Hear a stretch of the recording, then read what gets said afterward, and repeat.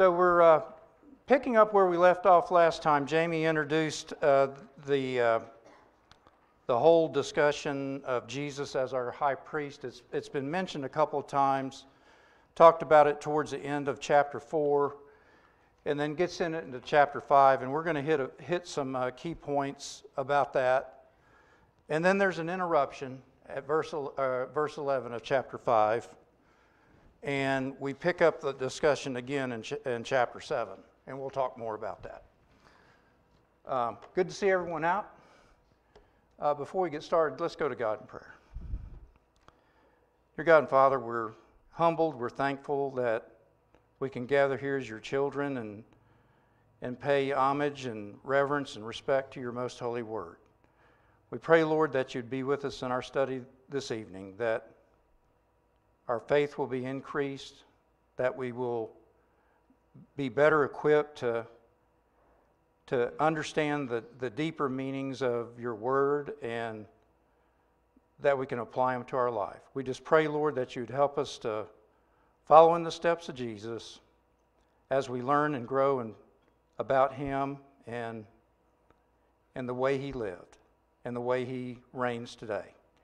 We pray, Lord, you be with the sick of our number, struggling with illness and treatments and difficulties. Be with them, bless them, comfort them and their families. Watch over us, forgive us our sins. In Jesus' name we pray, amen. All right, so this is kind of our roadmap or outline for our discussion this evening. We're going to be talking about qualifications of a high priest and how the Old Testament system compares to what God has established with Jesus. And then talk about what happened with the Hebrews in terms of maturity. This expression you're going to see not only in this chapter but in other chapters, that Jesus was a high priest according to the order of Melchizedek. And we're going to be introducing that and talking about that this evening. All right, can I get a volunteer to read this first slide? Verses 1 through 5, Hebrews 5. Okay, go ahead, John. Every high priest is selected from among the people and is appointed to represent the people in matters related to God, to offer gifts and sacrifices for sin. He is able to deal gently with those who are ignorant and are going astray, since he himself is subject to weakness. This is why he has to offer sacrifices for his own sins, as well as for the sins of the people. And no one takes this honor on himself, but he receives it when called by God, just as Aaron was. In the same way, Christ did not take on himself the glory of becoming a high priest, but God said to him, "You are my son. Today I have become your father." Okay. Who wants to take the next 5 verses? Volunteer? Okay, go ahead. As he said also in another place, thou art a priest forever after the order of Melchizedek, Yeah. who in the days of his flesh, when he had offered up prayers and supplications with strong crying and tears unto him, that was able to save him from death, and was heard in that he feared. Though he were a son, yet learned he obedience, but the things which he suffered. And being made perfect, he became the author of eternal salvation unto all them that obey him, called of God and high priest after the order of Melchizedek. Okay, thank you. So, repeats this expression twice. Is that because we're just kind of slow of hearing? Oh, it's importance, right? And so the first 5 verses really talks about the priesthood under the Old Testament system, the priesthood of Aaron, and then the second part talks about the priesthood of Christ. And so kind of our first question here is, why does the writer need to address the qualifications of a high priest? Don't the Jews know that already? Why is he addressing it here? What's his roadmap? What is he trying to do? Yeah. Tie them to Christ, because he has the qualifications and they can compare in that sense. Okay, all right, that's good. If we put ourselves in the place of a Jew for just a minute, and you think about Jesus, what tribe was he from? Judah. Where do the priests come from? You see the problem? So he's hitting this right off the gate. So how can Jesus Christ be our high priest when he wasn't from the tribe of Levi? That's the problem. And so we kind of have to think as a Jew would think about things like this. And I mean, this letter is to the Hebrews. Who are they? Jews. And so he's really hitting this point home really hard. And so previous in our chapter, there was discussion about, Jesus superior to the prophets, angels, Moses, Joshua, and now we see Aaron. But a lot of people put Jesus on the same par as them. I mean, think about it for just a minute. Back in Matthew 17, the Transfiguration, his disciples were there. They saw Moses, Elijah, and Jesus was there. What did they want to do? They wanted to build three. Why? Because Jesus was on par with Elijah, the prophets, and Moses, the great leader. And this thinking was among the disciples. It was also among the Jews. So, but we see that Hebrews is focused on the superiority of Jesus over all them, over everything. And the other thing that he's really hitting hard here, and it was a problem that plagued the New Testament church, and it was people taking the old covenant and binding it up on the Gentiles. The book of Galatians, the letter to the Galatians, and Acts chapter 15. Remember, they had that big controversy in the church. Unless you're circumcised, you can't be saved. So this was a big problem in the church. And so this letter here to the Hebrews really spells out plainly the arguments of why Jesus is greater than all that. Any other thoughts on this before we move on? Make sense? All right, let's keep going. Oh. Okay, so we think about the qualifications of, being a priest under the Old Testament system. What are the qualifications? I've got a couple up here. What are the qualifications that we read about here? Hebrews chapter 5, verses 1 through 5. To be a high priest, what did you have to do? Yeah. Be a man. Okay. But not just a man. You had to be from the tribe of Levi. And no one else could be appointed. Who appointed the high priest? Under the Old Testament system. The people did. And so it chosen from among men. That's what it says here in verse 1. And what was their function? What was a high priest supposed to do? Sacrifices for atonement for them. Okay. Sacrifices, minister to the people. They had a function. There was something they had to do. What else? What else do we read here? Don't be shy. Offer up sins for the people every year. Okay. To the holy of holies.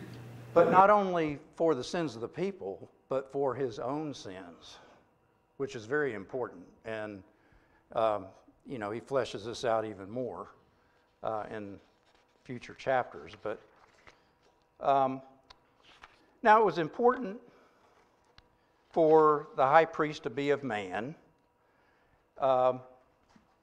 so that, it says here, so that the high priest would have compassion. How could the high priest have compassion with the people? Just like the people. Just like everyone else. And this is an important point when we start talking about, well, how's that compared to Jesus?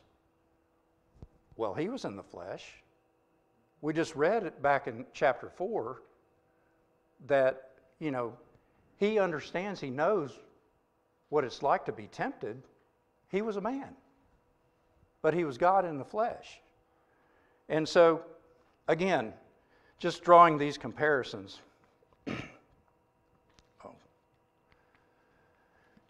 The last one I have up here is appointed of God, not self-chosen by men. And so you had to be of Aaron, you had to be the sons of, you had to be in the lineage of, but Jesus was appointed by God just like Melchizedek was. Okay, so this is where he kind of gets into this whole discussion about Melchizedek. And anything else on this before we move on? I wanted to introduce this idea or thought before we get too far. Can you read that? It's kind of small. But he talks about some points here about Jesus and him being perfectly qualified to be our high priest. A few things are mentioned here, but it's going to really get fleshed out even more in future chapters in Hebrews. This is a key point of the book of Hebrews. And so we're going to start seeing types and antitypes and the tabernacle in heaven and Christ ministering as high priest in heaven. And so he's going to start making these comparisons, but I just wanted to introduce these kind of things or ideas to you. Jesus was divinely chosen, and it talks about it here. He even goes back to Old Testament passages, pointing out what God's intent was for Jesus. So he was divinely chosen, divinely appointed. He was the actual sacrifice as opposed to the blood of bulls and goats and animals. And he was the final victor. And so there's no need for a sacrifice. Jesus made that on our behalf. And he was a perfect substitute for man.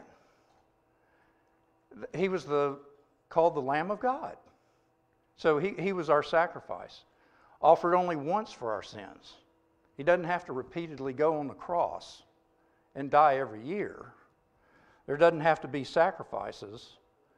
And now he's in the heavenly tabernacle, and the veil has been rent, representing that separation between God and man and between Jew and Gentile.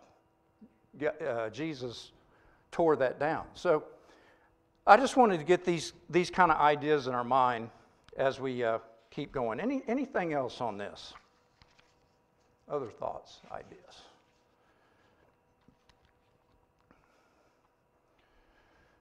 All right. What does the fact that he is God's son and that he was raised from the dead have to do with his priesthood? What do you think? Why is that important?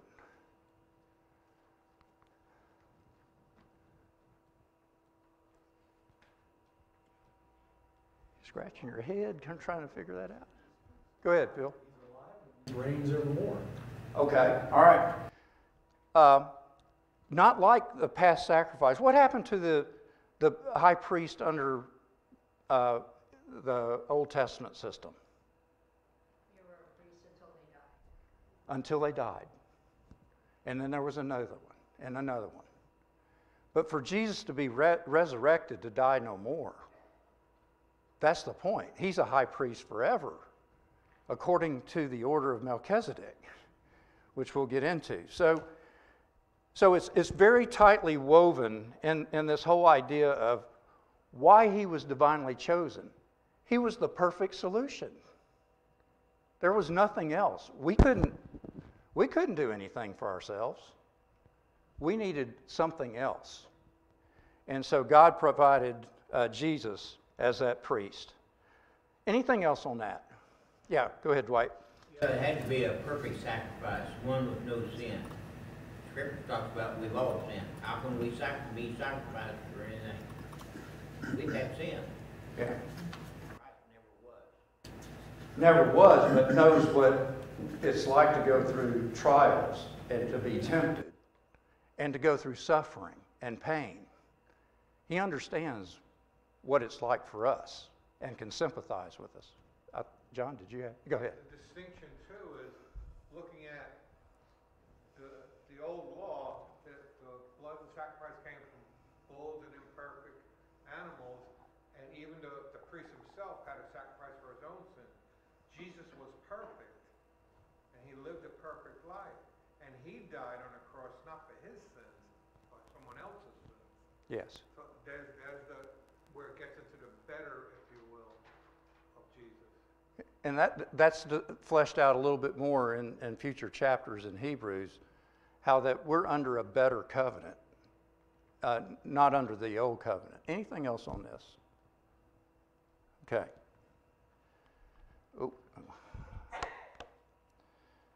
Oh, I went too far.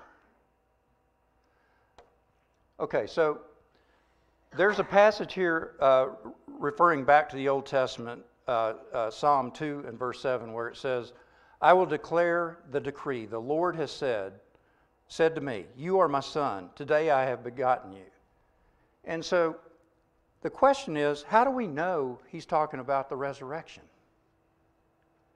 In this messianic psalm, Psalm 2, he's talking about Jesus Christ and his resurrection. How do we know that?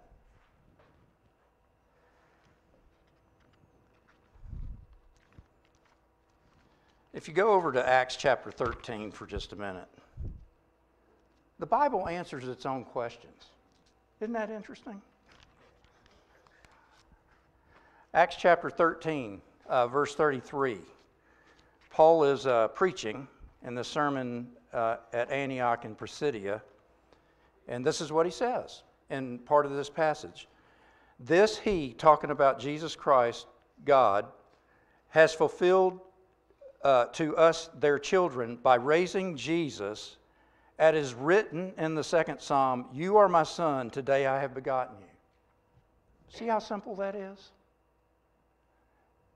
We know he's talking about the resurrection. Did David know he was talking about it?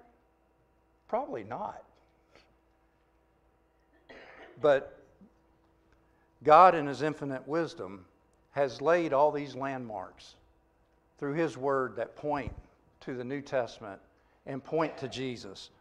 And this psalm here really is talking about how Jesus is not only resurrected, but if you look further down in this verse, it says, I will give you the holy and sure blessing. And then he talks about Jesus reigning in that psalm. And so, like Melchizedek, who was a priest and a king, Jesus is a priest and a king. And that's what these psalms were talking about and pointing to Jesus. Anything else on this? Hopefully that makes sense. Well, he was also before Moses. Before Moses, yes. He was eternal. There was no beginning and no end. No end. And good point. And so this was all a part of God's plan. I mean, you remember going all the way back to Genesis chapter 3 and verse 15. He says that, talking about Jesus and his son, we know now because we can see the passages in the New Testament that refer to it. You know, I will bruise your head and he will what? Bruise your heel. Talking about Satan and talking about Jesus conquering sin. And that's what Galatians focuses on as well. So let's look at this for a little bit. What does it mean that Christ is priest according to the order of Melchizedek? We talked about a few things.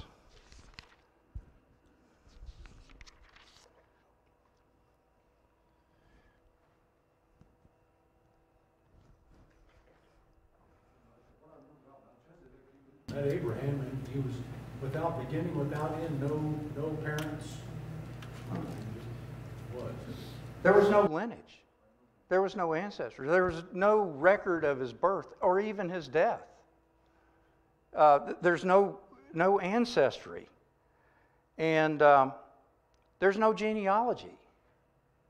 We just see in Genesis chapter 14 that Abraham encounters Melchizedek, who was a priest of the God Most High, king of Salem. And how do we know that Abraham recognized him as this important figure in God's plan? What did he do? He tithed. He gave him a tenth. Where did Abraham get that idea? I mean, have you ever thought about that? I mean, tithing is a part of the old covenant, but it wasn't brought into being. But he just knew that was what you did. And so he recognized how important Melchizedek was as a priest and a king. And in your material, there's a little chart that Jason has in there. If you look at it, it shows Melchizedek, who is a priest over all. Then it splits, and it goes to Aaron, the priesthood of Aaron, who was over just the Jews. And then you have the Gentile tract. There was no priest for the Gentiles. And then it comes back to Jesus, priest and king over all, just like Melchizedek. And that simple little picture really, kind of helps, I think, piece it all together. And we see the infinite wisdom in God's plan when we think about Melchizedek. Did God know that he was going to bring Jesus according to the order of Melchizedek? Way back when. He had a plan. I mean, that should blow our mind to think about how God has this infinite wisdom and can think about those things well in advance. Anything else on this before we get going? All right.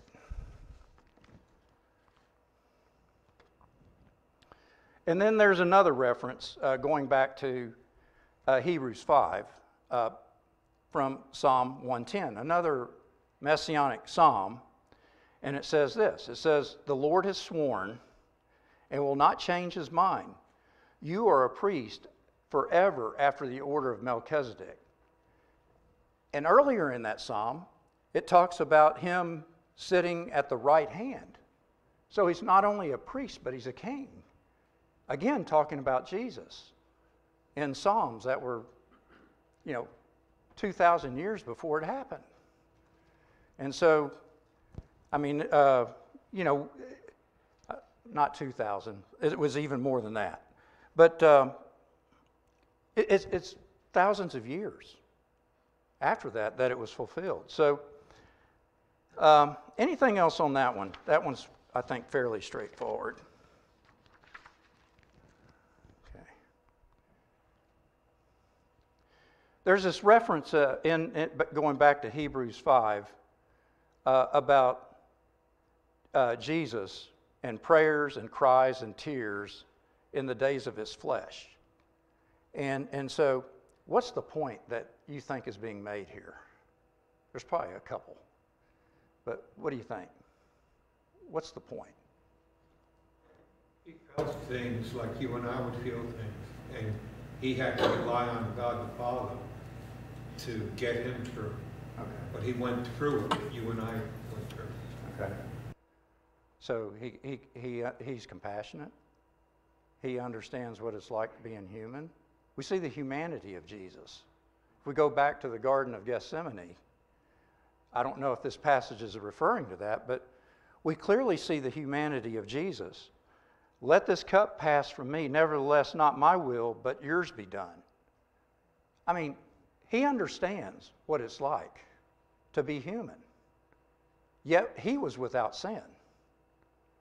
And What was one of the qualifications of being a high priest? You had to be a man. He was. And so I think part of the point here is proving the humanity of Jesus, that he was human. He was a man. He wasn't like a ghost or some figment of, your imagination, but he was a man.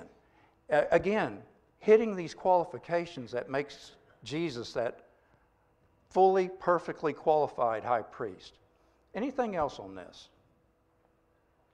There's other examples of Jesus and his humanity, but I think this one really, is the one that a lot of people think about. Anything else on this?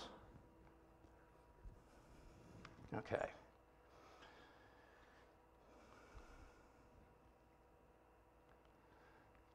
There's a reference here in chapter 5 about he was heard by God because of his godly fear. What do you think that means? He was heard by God by his godly fear. What do you think? Was it because he was afraid to die? No, I don't think so either. What do you think he's talking about? There's two thoughts here about God's will in general or about being resurrected. We don't know, but all we know is Jesus demonstrated godly fear, which is the same kind of fear we should have for him. In the Old Testament, when you hear the word fear, in the New Testament, the word is love. Those are the, loving God, godly fear, they're connected. The Old Testament talks about fearing God and keeping his commandments. New Testament, we see a lot of loving God and keeping his commandments. But they both are really kind of talk about the same thing. Anything else on that? Yep, go ahead. Go ahead, Cheryl. Well, in mine it says he was heard because of his reverence. So the reverence kind of makes it more clear too. Yeah. And that's a part of fearing God and loving. Go ahead, John. Respect. Okay. All right. And then there should be this like big stop sign, because he's going to put the pause button on this discussion about Jesus and his high priesthood and being according to the order of Melchizedek. And he's going to address what, sometimes a good writer knows how people think and knows, wait a minute, maybe people are getting lost here. Maybe their minds aren't in the right place. And so he kind of interrupts this discussion here, and he talks about the Hebrews' lack of maturity. And so that's what we want to draw our attention to now. Anyone want to read this 11 through 14? Volunteer? Go ahead, Phil. About this we have much to say, and it is hard to explain, since you have become dull of hearing. For though by this time you ought to be teachers, you need someone to teach you again the basic principles of the oracles of God. You need milk, not solid food. For everyone who lives on milk is unskilled in the word of righteousness, since he is a child. But solid food is for the mature, for those who have their powers of discernment trained by constant practice to distinguish good from evil. Okay. And so he's obviously warning against apostasy and immaturity, and he gets into this. I mean, even though there's a chapter 6 and a break there in chapters, the thought just goes on until you get to chapter 7. And so that'll be for next week's lesson.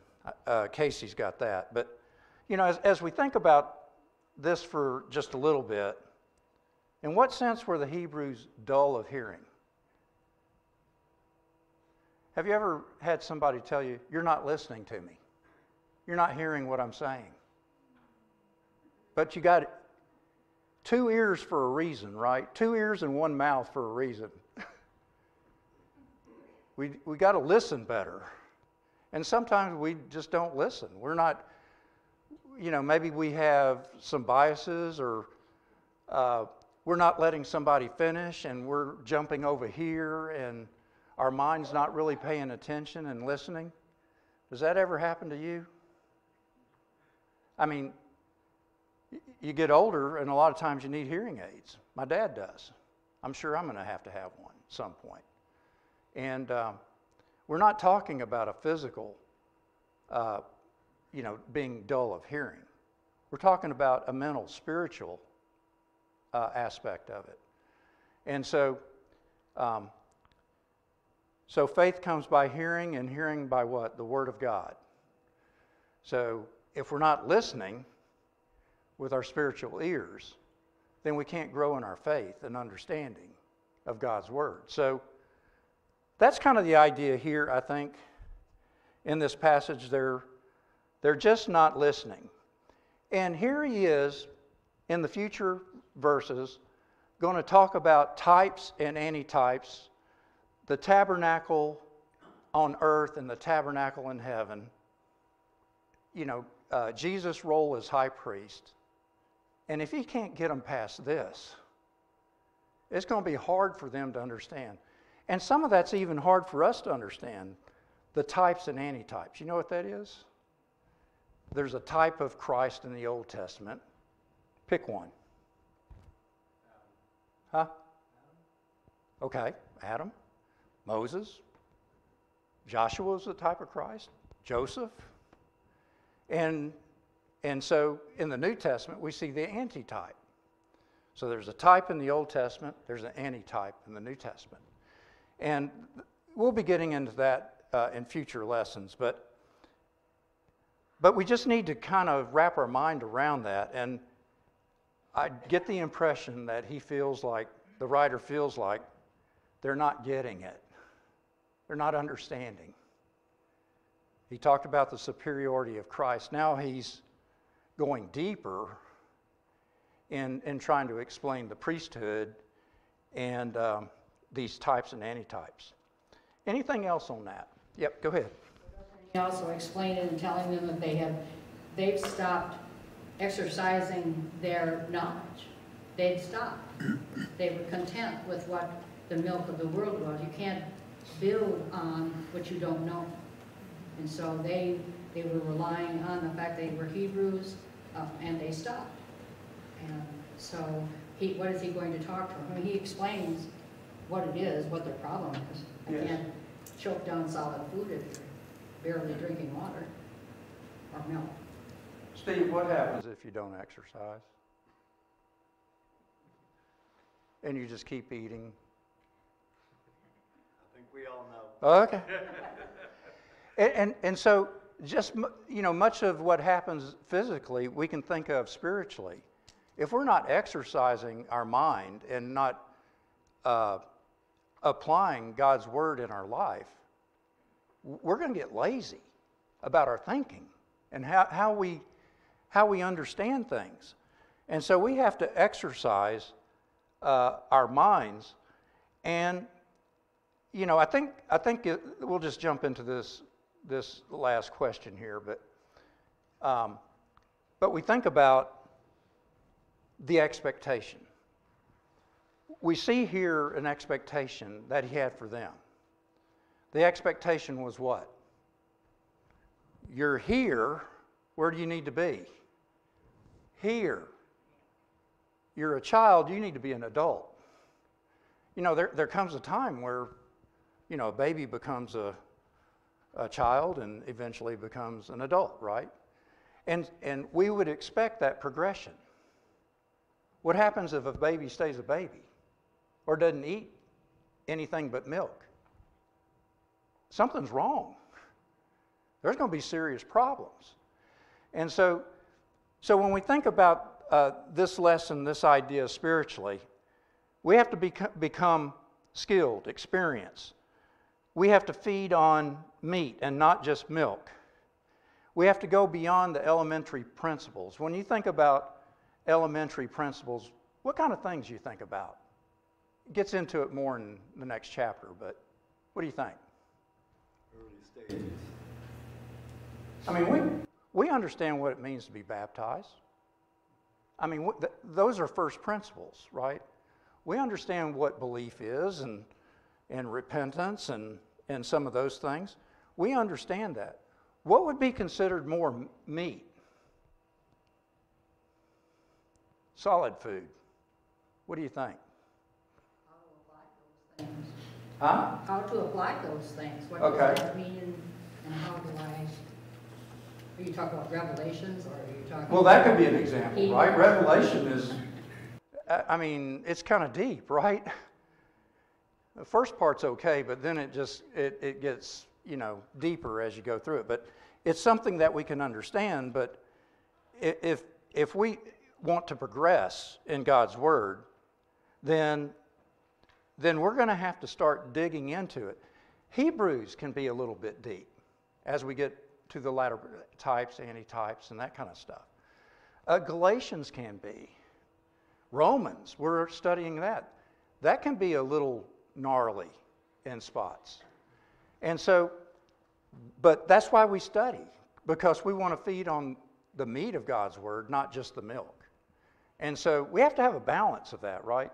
We have younger Christians, we have older, more mature Christians. How do you strike the balance in the teaching program like this church between the meat and the milk and doing that? So I want us to think about this as we close. What would be a picture of someone that is spiritually immature versus someone that's mature?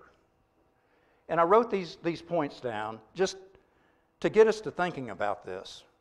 A picture of a spiritually immature person. They have malice. They have envy, guile, hypocrisy, evil speaking. 1 Peter 2 talks about babes in Christ. And unable to give a defense of the gospel. I mean, at some point, you have to defend your faith. Why do you believe what you believe? When you're a younger Christian, it's a little bit more challenging because you don't know as much. But as we get older, we should. Giving a defense of the gospel. Being tossed to and fro by every wind of doctrine. I mean, oh, that sounds good. Yeah, no, but that's not right. How do we know? So we have to be rooted and grounded in God's Word. So these are the kind of things when you think about spiritual immaturity, what we should think about. A picture of someone who is spiritually mature is someone that has that intense desire to feed on the milk and the meat of God's Word. And teaching and converting people to the gospel. You think about more mature people doing that. Passing the many tests and trials, whether physical or emotional or physical, whatever the case may be. Engaged in the fruit of the Spirit. Another, again, picture of a mature person being transformed by the renewing of our mind and testing those things to know that they're true. So when we think about, I'll just wrap up with this passage here, 2 Timothy 3:16 and 17. It says, and again, think about maturity. All Scripture is breathed out from God and profitable for teaching, for reproof, for correction, and for training in righteousness, that the man of God may be complete, equipped for every good work. So when we think about spiritual maturity, this passage gets right at it. That's our goal, is to be perfectly complete as Christ.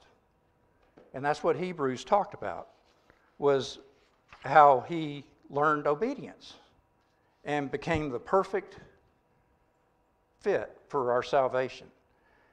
But the path to that goal is through the Scriptures, which is what we're doing now. And as we study, we must obey. And if you go back to Hebrews 5 and verse 8, when it says obey, that's present tense. It's active. It doesn't mean as obeyed in the past. It means you're continuing to obey. And so we must continue to obey and follow our Lord and our King and our high priest steps. That's what we're to do. We're priests in his kingdom. He's our high priest. And so we'll leave it there. Anything else before we wrap up?